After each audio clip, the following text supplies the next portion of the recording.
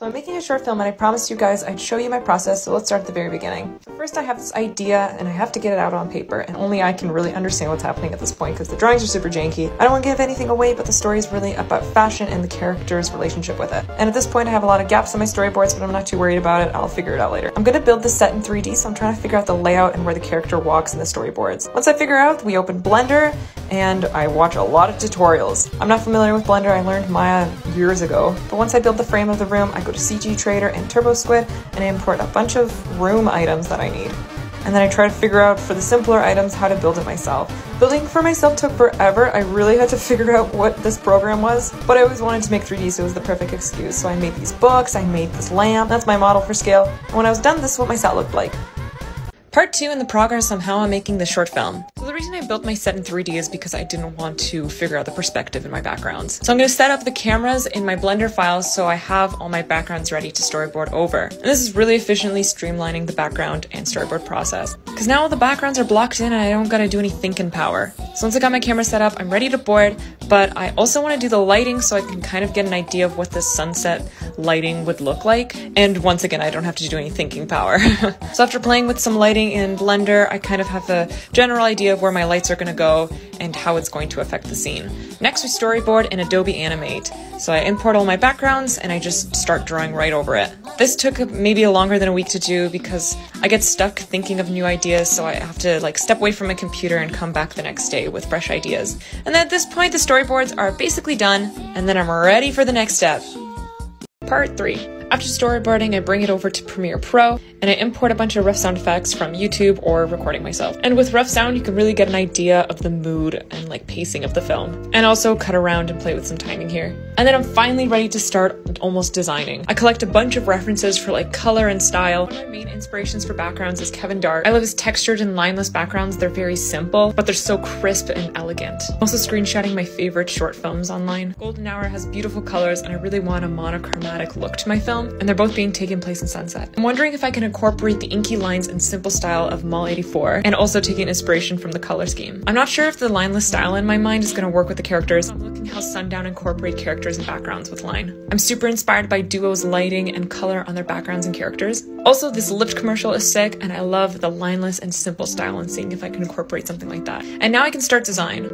Animating a film by myself, part 4. It's finally time to start design, so I'm going to start with my color script. So I start by taking a screenshot of each story beat, which is a screenshot per scene, and I'm displaying all my color references, my lighting references, as inspiration as I start my color script. Once I have my beats in order, I block out the script. I choose the 4 main colors that I want my film to transition through. So I want it to begin at sunset, so very warm colors, and I want it to end at nighttime, so very blue, cold colors. Using the lasso tool, I block out basic shapes to get the idea of what's happening in the scene. My main focus is to get the color and the lighting and the mood across. So I'm focusing on contrast and how the lighting affects the shapes in the room, and I'm trying to keep it as monochromatic as possible because that's the look I'm going for. So once I'm done, I have a clear idea of what my colors are going to look like. It starts very orange and transitions to a more pink color, more to purples, and finally at night it's blue. And now that I'm done this, I can move on to my favorite part, character design.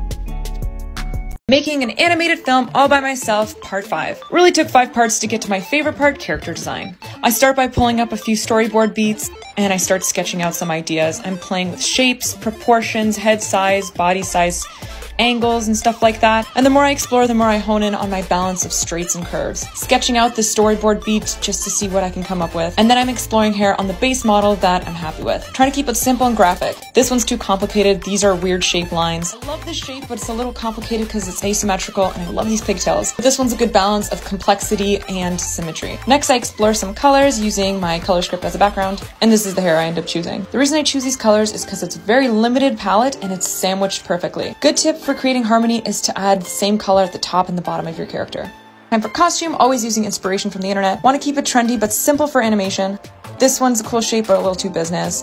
This one's cool, really complicated in the chest. I like this one a lot. A little bit of secondary action here, simple enough with a little bit of detail. This one's very simple, but is it too basic? And I like this one, but there's a lot of horizontal repeating lines, so I'm not sure. Adding some color with the background. I do have a color change in my films, so I'm doing 2 versions with the color changes. And this is the outfit with the 2 color variations that I decided on. That's how I developed this character. Next, we're doing turns.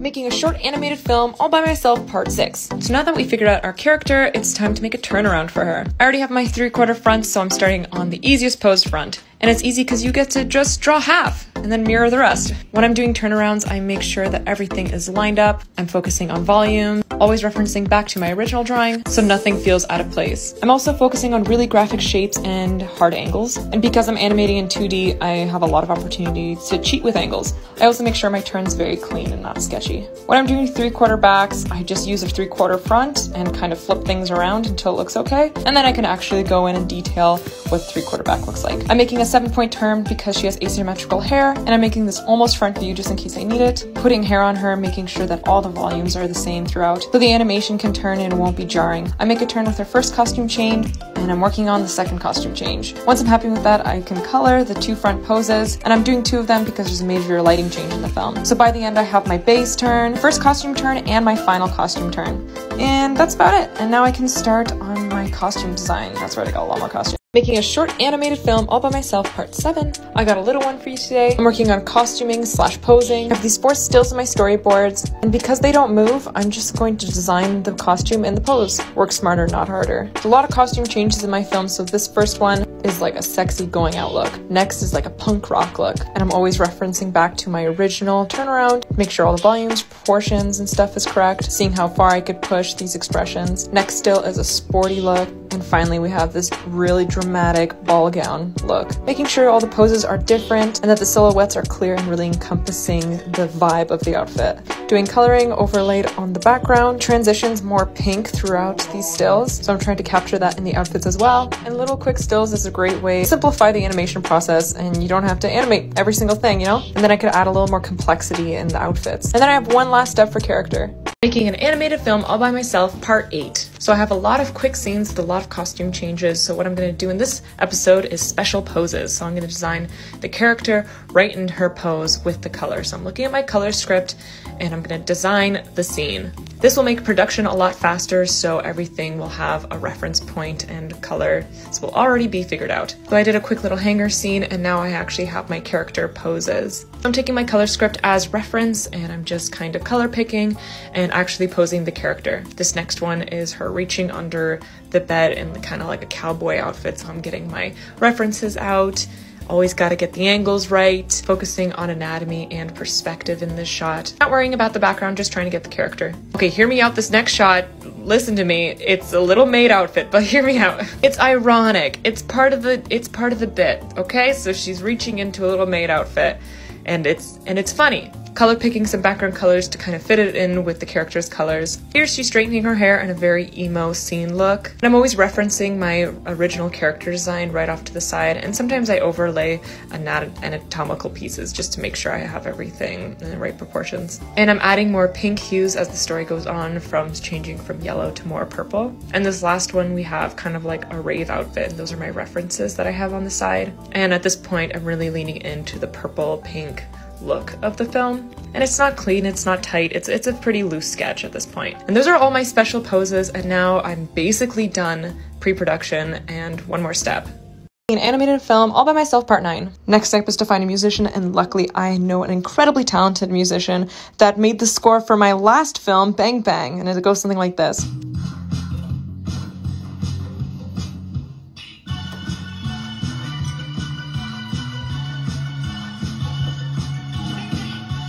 His name is Louis Bellici, aka Yui June, and we met during my internship in Denmark.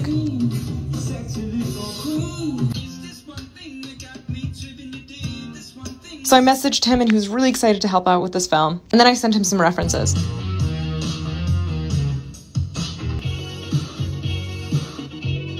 I really wanted to feel 80s inspired, and he's been working on a lot of cool beats for this score. I'm very picky, but luckily Louis is amazing at taking notes. What a good sport. And actually, he sent me the final mastered score today, so yay! An animated film by myself, part 10. But we finished pre-production, and now we're ready to start production, which means starting on our backgrounds. So starting with our establishing shot, I'm templating my file and bringing in my 3D composites so I can draw right on top of it. And I have a few options, some with lighting and some just by itself. I'm bringing in my color script.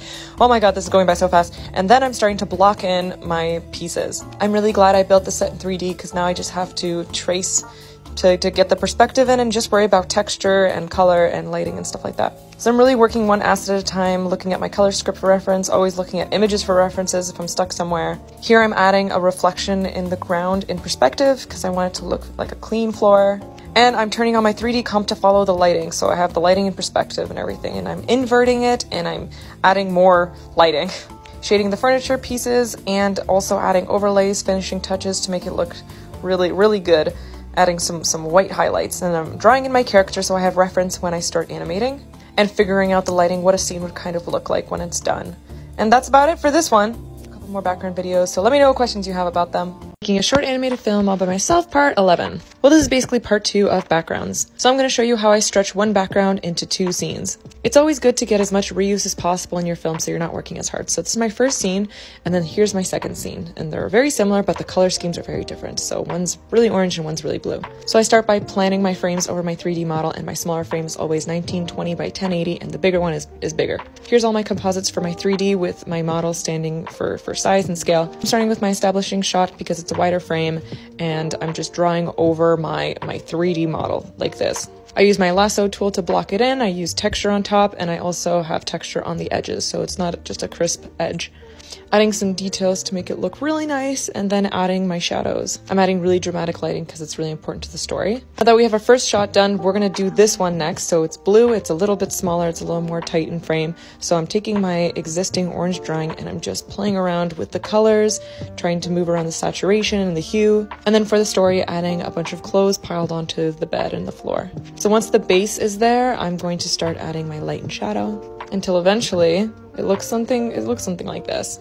And then playing around with the 3D model on top, it's always fun to see where it came from and where it went. And then those 2 backgrounds are done and I can check it off in my list. Next video will be the last one for backgrounds. I'll show you pop, all of them really quick. And we're at part 12. Back to basics, my background resolution has to be 1920 by 1080 for widescreen. And this black border is just some space for bleed because I'm gonna have kind of like a handheld camera. Next, I import all my 3D stills so I can trace over the background. And I have another scene that's actually a zoom in of this scene. So what I'm gonna do is I'm gonna make this smaller box 1920 by 1080, and then the bigger frame around it is actually just much bigger. So now I can make this large establishing shot, and then the smaller shot doesn't lose any resolution, and you know, I have to work less hard. Here's another example of a reuse. I have the same background, I'm just coloring it different and adding different stuff to it. And I always export my 3D background in a lot of different elements so you see everything individually. And some scenes have movable assets, so this door has to open, and I changed the background, I made it look a lot better, so that's a lot better. And look, the magic of overlays. And after I finish 21 backgrounds, then I can move on to rough animation. So I finished all my backgrounds and now I'm ready to start rough animating. So I bring in my storyboards and then I start keyframing the really basic movements, and then I add some in-betweens and really focus on arcs and timing, and then eventually I get a finished scene. And here I'm using reference. I always use reference when I'm in trouble, when I'm stuck. And I've animated a couple of short films in the past, but I'm not very good at animating, so rough animation is like, and it just takes the longest ever. It's a very long process. So here I have kind of a rough version, and here is my final roughed scene here. Humans don't move in straight lines when we do actions, when we move our arms, so it's really important to remember to focus on arcs and S-curves when you're doing the animation. And here you could see that I'm using S-curves to make the flow the secondary action of her hair. And all these different colors help me kind of layer things. So first I do the body, and then I do the forearm, and then I do the back arm. So it just keeps it simpler. And even though walk cycles have been ingrained in my brain for years from animation school, I still take reference. Subtle acting is a lot more difficult to capture in animation than big, huge actions, so it was tough. And look, in 1 minute you see all the animation being done, even though for me it took like 6 months or something. Now that rough animation is done, it's time to clean it up with clean animation. This is the most tedious part of the process because, you know, your rough animation, your lines don't have to be perfect and you get the gist of it, but when you clean it up, you really have to be precise because even the most subtle lines are going to look jittery and not right if you don't do it right. And because my patience is kind of shot at this point after doing all that rough animation, sometimes I rush through the cleanup process, which makes the cleanup look worse than the rough. But it's at this phase that I really need to make sure my volumes are all equal, you know, the hand sizes are always the same, they don't jitter. I speedline the process by using a lot of copy and pastes and moving assets around instead of redrawing every element. It makes the lines look smoother at the end, but it also has a more graphic look. So fight your battles. And then I had to animate a couple scenes in Photoshop because the brush stroke had to match with the background, which was annoying because I hate using Photoshop to animate. It's very tough when you're not familiar with it. And now that I'm done cleanup, I could move on to coloring, which is the easiest part. Time to watch a movie while I do it. Time to color all the scenes in my short film. Although I may call myself the efficiency queen when it comes to drawing, it is absolutely not the case for animating. None of my lines are closed, none of my overlaps make sense, so when it comes to cleanup, I have to basically reanimate everything because nothing is correct. And also, at this stage, I add highlights when the scene calls for it. But it's all not that bad. Like, this scene is a perfect example of when things go right, and it's just super easy to get everything done from start to finish. Your buttons really just make sense here. But most of the time, it's quite a headache. In this scene, for example, it may look straightforward, but at this point I realized that I did not overlay things properly, so I basically had to, by hand, by eye, recolor everything above the lines, under the lines, wherever the lines. It's complicated.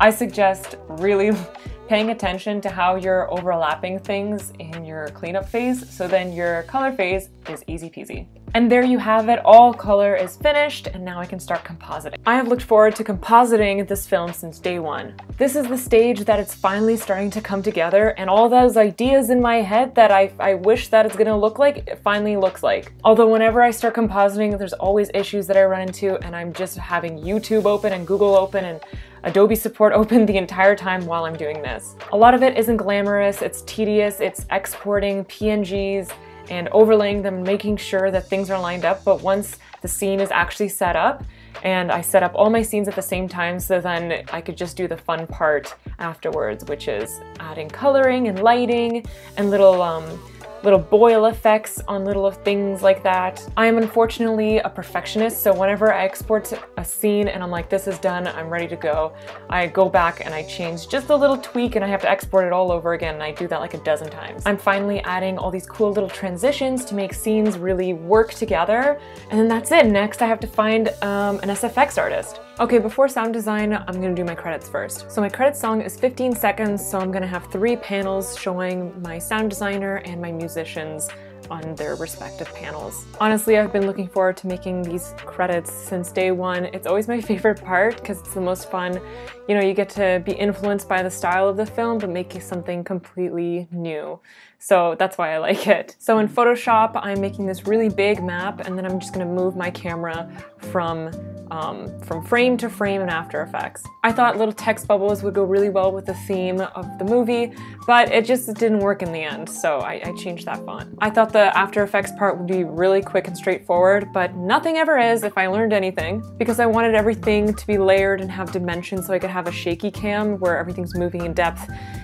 Everything was really complicated, and I did the most complicated thing for the least amount of payout, so I hope it's worth it. So now my credits look from this to this, and it looks a lot better. And that's it for my credits. Now I'm gonna get a sound designer. I need a sound designer. My finished film sounds like this still.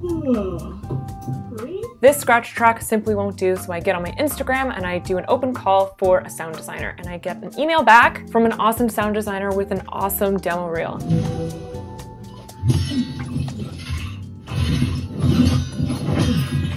I send him my film, he likes it, we're on board.